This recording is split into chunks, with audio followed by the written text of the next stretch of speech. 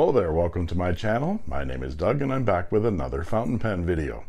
Today I'm going to show you how to spot a fake Lamy Dialog 3 fountain pen. Step 1. Is it under $100? Then it's a fake. This video is so short I should have put it on TikTok. That was easy.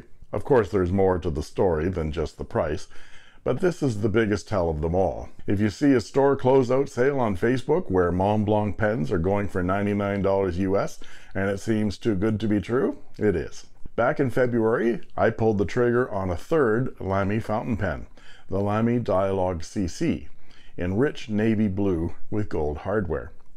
The Dialog 3 seemed a bit chunky to me, and I was drawn to the minimalist and slimmer look of the Dialog CC. The same day, I bought this Lamy Dialog 3 on AliExpress for 40 bucks.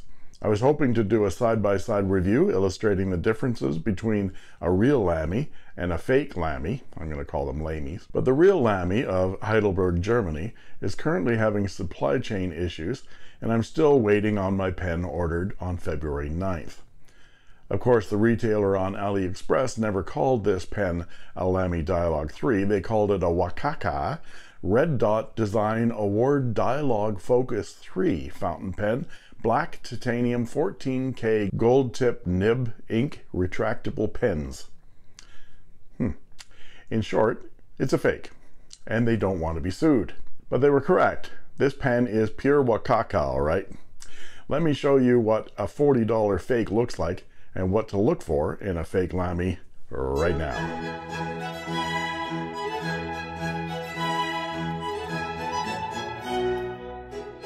So Chinese pen resellers, especially from shops on AliExpress, seem to be bypassing Canada Post and sending things directly to local couriers to be delivered.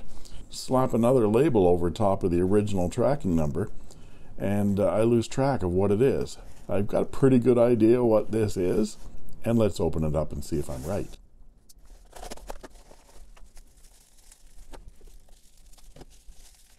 Here we are. It's in paper. And there it is. This is a Chinese knockoff of the Lamy Dialog. I think it's the Dialog 3, and it says Lamy on it as well. So this is not a clone. This would be considered a fake because they're actually using the Lamy logo on here and selling it as if it is a Lamy. It is not, and we'll see whether it's worth it ethically or financially or otherwise to buy a Lamy fake. So this won't be a normal review, as I'm going to point out the parts and features of this fountain pen, but focus, pardon the pun. Forgive the pun. What pun? Shut up, he thinks he's witty. On the ways you can tell the pen is counterfeit. Then I will show some size comparisons, do a writing sample, and talk about what I don't like about this pen. And spoiler alert, there are no likes for this pen. I cut the unboxing, well, unpapering, short, as I wanted to reveal this pen's shortcomings and ham-fisted attempt at forgery in some detail here. Let's start with the first impression when I unrolled it from its paper. Lamy doesn't sell its pens in bubble wrap or wrapped in pieces of tissue paper. Lamy is one of the best pen companies for packaging, especially in higher-end pens. And no, this is not the box the fake Lamy came in. This is the box for my Lamy Studio Palladium. If your Lamy Dialog 3 didn't come in a box similar to this, then it's a fake. Fake. Even a Lamy Safari box is better than tissue paper. But if the price and the lack of packaging still have you unsure, let's talk about first impressions. Now, I'm farsighted and I need reading glasses close up, but even without my fake eyes on, I can tell that this is a fake pen. The engraving on the gold lines and Lamy logo here are fuzzy even with 20/20 eyesight. Lamy is the Switch watch of the fountain pen industry, renowned for its flawlessly perfect engineering and attention to the smallest detail. Whether you're a fan of Lamy or not, there's no denying that the company is a stickler for precision. So close up, these lines look like they were measured with a micrometer, marked with chalk, and etched with a chisel and hammer. Lamy would never allow their famous logo to look like this. Whatever white metal this is made from is obviously powder coated in white enamel paint and then quickly laser etched to the point that the laser spits out chunks of enamel when it passed. And here is what a Lamy logo looks like compared to this. This is the Lamy Studio Palladium model on the top, and that is precision engineering. That is not. And I shouldn't be able to feel the etching on these lines and logo either, which I can. From the top, we see the ball-shaped garage door opening for the nib, surrounded by a black plastic bezel. The front half of the body curves up quickly and then is straight for the length of the cigar tube-shaped pen until the rounded end. And here we have the anodized aluminum clip. Lamy advertises the Dialog 3 as, quote, the first retractable nib and clip pen. When you turn the back half of the pen body, the nib extends, but also that clip is supposed to retract and be flush with the body. Well, this clip is already flush with the body as it's affixed to the body. You can see that the clip has a slightly springy nature to it, but there's no retracting feature. Fake. Also fake. And even before we turn the body to see how the retractable nib works, the amount of play and movement here is suspect of some shoddy engineering.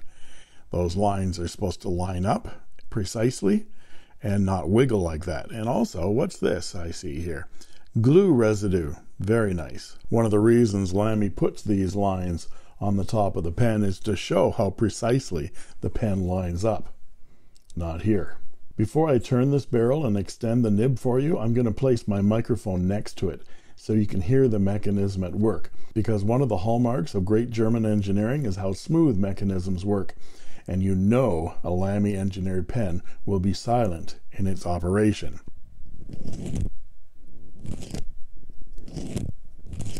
Crunch, crunch, crunch, crunch.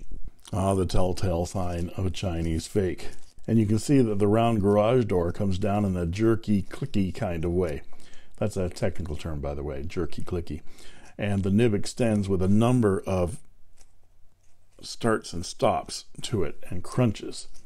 It feels like it's catching in there, that mechanism somewhere. And let's take a closer look at this nib. How can we tell that this is a fake nib? Well, there are a number of visual clues to tell that this is a fake. But the best way, when it says 14K 585 gold, is to put a magnet on it. Look at that. Not gold. Fake. Fake. So when a magnet sticks to the nib like this, ipso fatso, it's steel, not gold. QED. Overworking, overeating, ipso fatso, then overhonest. The first thing I noticed is how horribly skewed that gold strip is down the center of the nib. Couldn't be on any more off-center if they tried. Certainly flares my OCD, QED. So let's look at a real Lamy 14 karat gold nib and the fake one side by side. The Lamy is on the left and the Lamy is on the right. The Lamy laser etching is precise and lined up correctly and evenly. The Lamy is light and the fonts are all over the place, leaning left and right. The Lamy Z50 nibs are interchangeable on many models of Lamy fountain pens. You can take this 14 karat gold nib here on this Lamy Studio and put it on this Safari, and vice versa, whatever you want to do. The easiest way actually to get a Lamy Z50 nib off a pen is to use some Scotch tape on the nib and then pull laterally. So get some Scotch tape, put it on the nib just like that, and then pull, and it comes right off. Easy peasy, lemon squeezy. Easy peasy, lemon squeeze. Easy peasy, lemon squeeze. So I did this with this Lamy nib and tried to replace it with a real gold nib, but it won't fit. So there's another tell that this is a fake. Oh, these newfangled machines. Fake. Okay, now let's take the pen apart and look at the guts. If you retract the nib and keep turning counterclockwise, the pen will unscrew, and we have the back half of the barrel and the nib unit. Immediately I'm struck by the sloppy play in this unit. Look at this. It moves all over the place even though it's screwed in tight. It even rattles. I would say that would be totally impossible for a real Lamy. And the knurling on the end of the nib unit feels almost smooth where I expect it to be rough. I mean, that's the point of a knurled knob, isn't it? For it to be a little rough. But let's pull the converter and check it with a real Lamy converter. So first thing to notice is that the collar on the real Lamy Z27 is satin, not chrome. The Lamy logo on the knob on the real Lamy is precisely cut, where it's a little bit fat and blurry on the copy. The Germany on the German converter is very, very precise, where it's a little bit sloppy and fat on the Chinese copy. And the nipple end of the converter on the German converter is rounded, where it's square-edged cut off on the copy. And even before we unscrew the nib unit from the front half of the pen, we notice this metal edge right here is very, very sharp. In fact, all of these metal edges are sharp. We unscrew the nib unit and we notice that the edge of the collar on the front here is also very, very sharp. Now let's look at the nib unit. It's a very thin, sharp-edged piece of extruded aluminum, and all these edges are sharp. I don't have a Lamy Dialog 3 to compare this to, but I expect the real one won't be this flimsy and sharp. The nib unit is compatible with Lamy cartridges and a real Lamy Z27 converter, however. I'll put the pen back together again, and then we'll see one of the reasons you might actually consider buying one of these fakes. So how does the actual Lamy Dialog 3 feel in the hand? Well, it feels like writing with a breadstick or a piece of sidewalk chalk. It isn't ergonomic at all, which is what I suspected in the first place, and I was never interested in getting a Lamy Dialog 3. And unless you can actually hold one of these pens at a brick and mortar retailer, the only way you might be able to tell if the pen might be comfortable for you might be to spend $40 for the fake. I would recommend against that, however, as I have a much cheaper solution. Go to Home Depot and buy a piece of Schedule 40 PVC pipe that is 1/2 inch in diameter, and cut off a piece that is 5 1/2 inches long, and hold that for a while. You can even add some weight to it until it weighs 47 grams, which is the weight of a genuine Dialog 3. The retail price for a genuine Dialog 3 is a whopping $320 US, so the $40 US price tag on the fake might be tempting, but I assure you it's not a bargain. This is an awful, slipshod, sloppily engineered fake that won't impress anyone, and it's a total waste of $40. I bought this pen on AliExpress for $39.05 US, and it was worth the price for me, just to bring this kind of crap to the attention of inquiring minds. These AliExpress shops sell fake Mont Blancs as well. There are all kinds of Mont Blancs called variously MB, Wakaka, and Monty. So if you want the full Monty, you have to pay $40.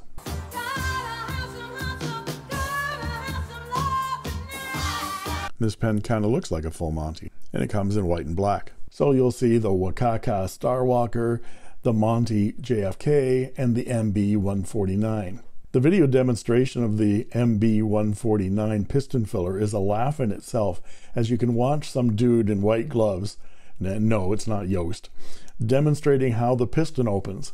Then he closes it again and puts the pen in the ink, but doesn't submerge the nib in the ink, and proceeds to open the piston again, sucking up zero ink, of course.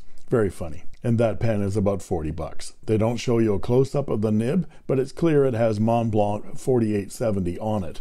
And there is a close-up of the word Germany on the clip ring. Let me know in the description if you think I should buy one of these to examine it in a video like this.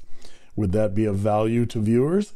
Or is just saying buying these obvious fakes is a bad idea and a total waste of money enough? Now let's look at some size comparisons.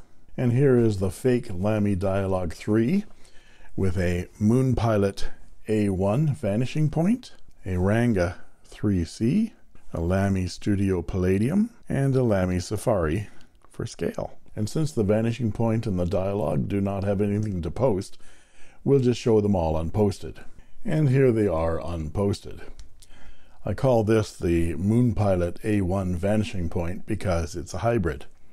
The outside of the pen is a Majon A1, and the nib unit and guts of the pen are a genuine Pilot vanishing point 18 karat gold black 1.0 stub. It's a lovely pen, actually. Now let's look at some measurements, and I'll be back with a writing sample.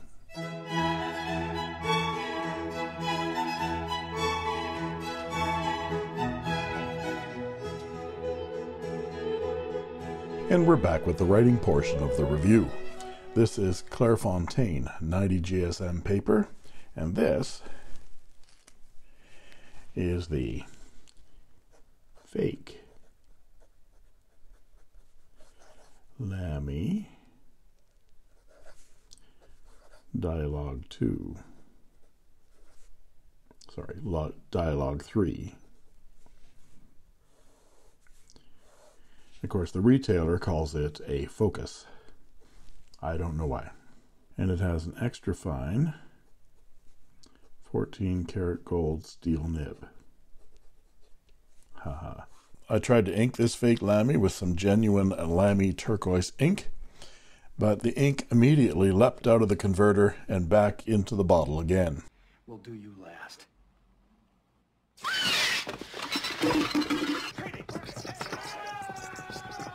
So the ink today is Ferris wheel, press, jelly bean blue. The Ferris wheel press inks have the opposite effect. They leap right out of this tippy little bottle and into your lap without touching pen or paper. And that's why I invented this 3D printed Ink Buddy stabilizer for the notoriously tippy Ferris wheel press 38 milliliter bottle. I think these bottles from Ferris wheel press were invented by the guy who invented Weebles. And you can get these Ink Buddy stabilizers for Ferris wheel press, noodlers, Robert Oster bottles, and ink samples as well on my son's Etsy channel, Allied Armorers. I'll put a link in the description. So let's check the wetness. This nib is extremely wet for an extra fine nib, especially an extra fine Chinese nib. Here are some close matches to this ink from inkswatch.com. Now, as to line variation, I'm not going to do that today because I've done it, and I was surprised at how much bounce and line variation there was with this nib when I tried the squiggle and putting a little pressure on the nib. But then after doing the squiggle, the nib went from a 0.4 millimeter line to a fire hose at 0.6 millimeters. I examined the nib and noticed that not only had the tines spread wide, the nib had bent up slightly from the feed. And I didn't put a lot of pressure on that nib either. An hour later, and some very inky fingers, I was able to get the nib back to where it was writing before, which is a 0.4 millimeter line, which is a Western extra fine or a Japanese fine. So this is some very thin steel from which they've made this nib. A soft nib will flex and then return, like a flexi nib will return. A thin metal nib will flex and stay flexed. Not good. But the nib is extremely smooth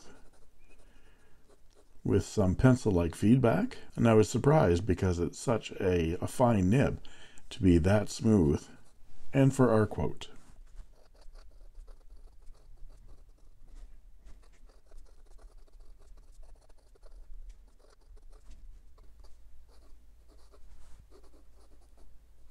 and for some reverse writing. It's very scratchy, very thin, but it's actually doing it. Very scratchy. And some quick writing.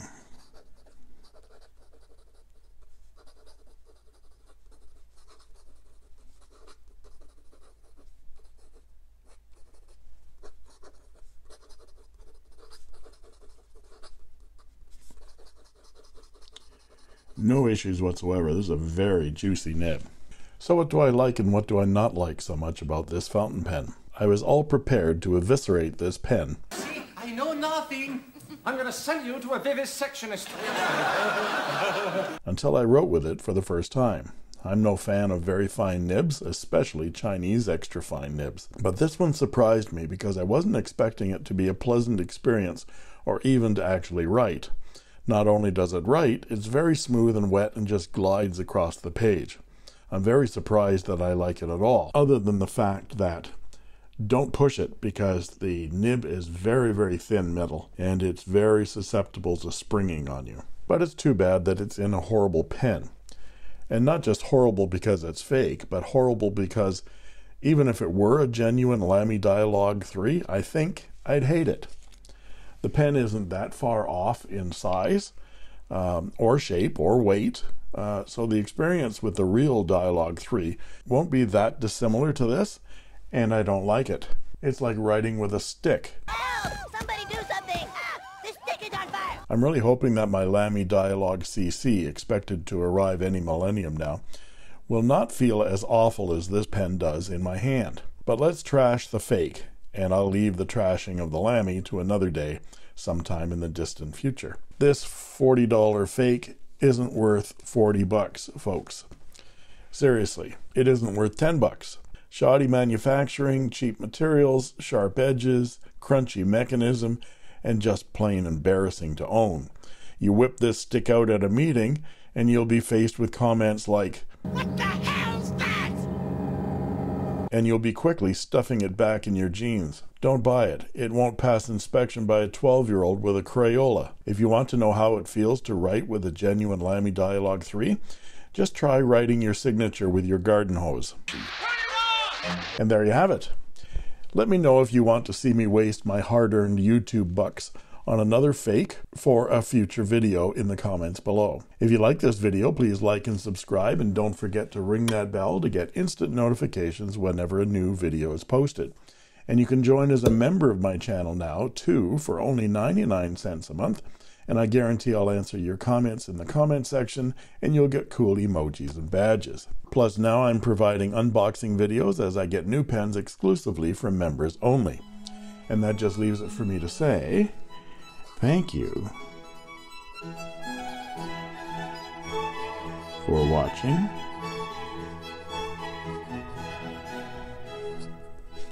And that's all she wrote. Crunch. I made this.